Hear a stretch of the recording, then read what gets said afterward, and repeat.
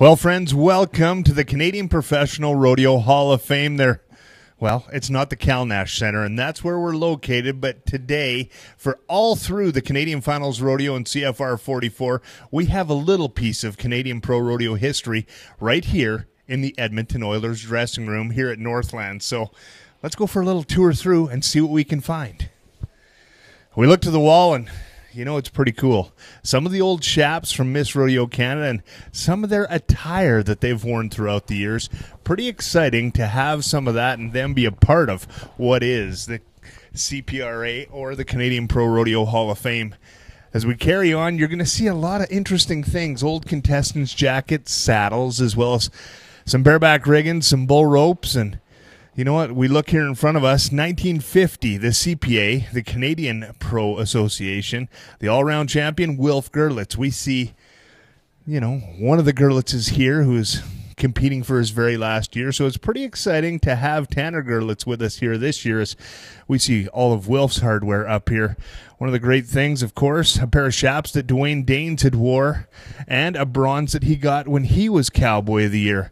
As we carry on, there's a pretty cool picture behind me right now celebrating 44 years. 44 years of the Canadian Finals Rodeo. Every one of the posters is pictured right there, and what an awesome way to celebrate the end of an era here at Northlands. It's pretty awesome to see all these great things inside of here. We're just going to take a quick walk around, see what we can see, and you never know who you're going to run into.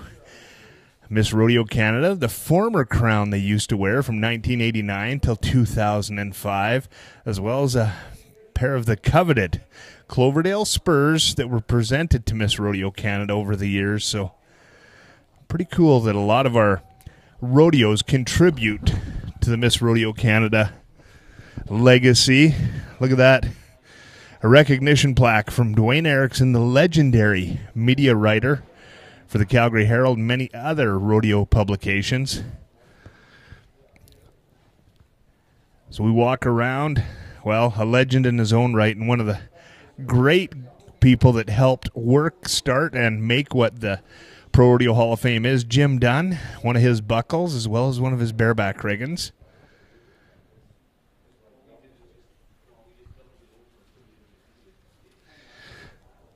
Well, another living legend in our rodeo game, and Harold Manderville. There's a photo and one of the winning checks that he ever won. Pretty awesome to see a $1,000 check. That was written a long time ago. See if I can get down there and see when it was. I can't quite see.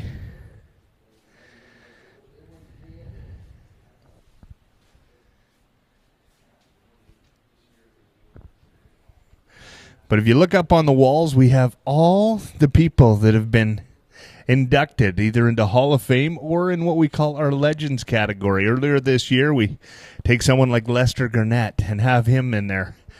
Someone like Gerald Hoover Hayes, along with Kirk Thompson, Brian Whitlow, Dwayne Bruce, Ted Glazier, and then all the people inducted into the Hall of Fame. And wow, the newest board member about to hit the big screen, member of the Canadian Pro Rodeo Hall of Fame Board of Directors. There's Wayne Powell. He's manning the ship today.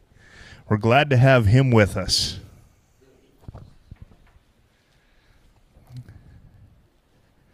Some of the cool things, of course, a temporary location. You can visit the Canadian Pro Rodeo Hall of Fame at the Cal Nash Center up in Ponoka, but what an awesome opportunity to get a glimpse into 44 years of history of Canadian professional rodeo.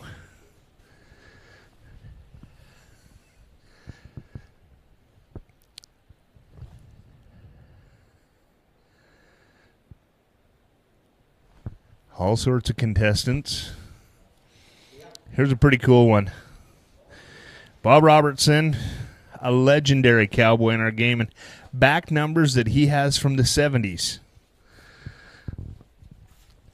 Back when President Earl was just a wee lad. Well, one of the first, look at that, 1974, the first year, so I'm lucky enough to join you on the board of directors, and you're our president, and what a great opportunity for us to I guess, celebrate 44 years in the last rodeo here in Northlands. Well, I think I'm lucky enough to be on the board with you, Mike. Come on, man. You know better than that. Yeah, no, this is a marvelous thing. Like when Northlands asked us to do it and participate with them, it was an instant yes. It was just a matter of how do we configure it, what do we do, and it all came together really well. Well, and if people want to come down, I can tell them all throughout CFR, make sure you pop down here, have a look inside the room, because this is just a small glimpse, just a little snippet of what you'd find inside the Hall of Fame. Tiny. It was hard to pick because we couldn't pick everything. So we had to pick and choose a few things here, a few things there, and yeah, thank goodness it's a nice representation. But it's peanuts compared to all the good stuff that's up in Ponoka. It is. Well, thanks for doing this, Earl. We're gonna let people see this, and hopefully they come down and see it. You want to hear a tidbit? Okay. I learned something last night. Dwayne Danes was in the room, and he was looking at his chaps and his Cowboy of the Year, and he said, "You know what?" I said, "No, obviously not." He goes, "Those chaps are the ones that I had on when I got hurt." Huh. He says, "You look at him, you can see where they cut him up to get him off." Well, that's amazing. That is a piece of rodeo history. And that, talk about heartwarming. Oh, and here, definitely. what does he do? He lets us have him in the Hall of Fame. Well, one of the great rodeo families, the Danes family, and you'll find a bunch of them if you look on the walls in here. It's awesome to have them with us. Very much so. Well, thanks for doing this, Earl. Hey, Mike, anytime, man. Thank you. Well, friends, take the opportunity. Come down and see us here at our temporary outpost for the Canadian Pro Rodeo Hall of Fame, all brought to you by our friends at Highwood Distillers. A big thank you to them. They've been producing some of the finest spirits, and you know what? They are the longest running craft distillery in Alberta. Make sure you visit them as well.